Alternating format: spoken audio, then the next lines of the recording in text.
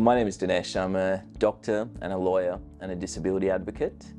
I have a spinal cord injury with quadriplegia. Before I had the spinal cord injury, I really had no idea what life was like for a person with a disability. I didn't know the physical challenges, I didn't understand the social challenges, and I didn't understand the many different facets that come with having a disability and living in this world. But one of the things I've come to understand is that accessing healthcare is incredibly challenging for a person with a disability.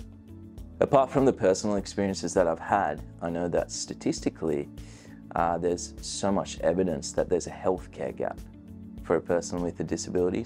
Through some of the work that I've been doing with the Disability Royal Commission, we've been uncovering a lot of issues that people have in healthcare as well. I think what I've come to realize is that as healthcare providers, there's a lot that we can do to change some of this and make the healthcare experience a lot better and reduce this healthcare gap.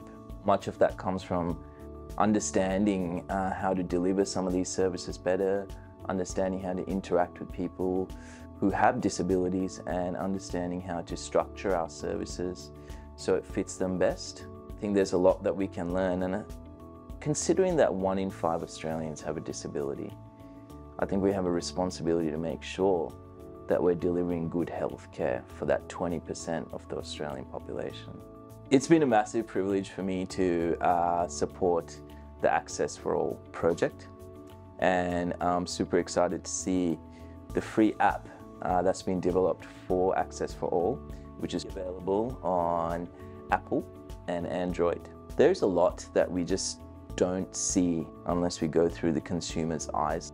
Having the opportunity to navigate challenges like that allows us to learn, and it really allows us to get an intimate idea of what people need and increases our understanding.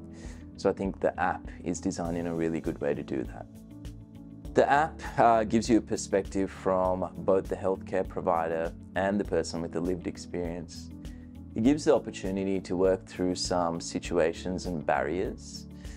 And I think that's really important because there are certain things that we just don't see or just don't know until we work through them or until we understand them.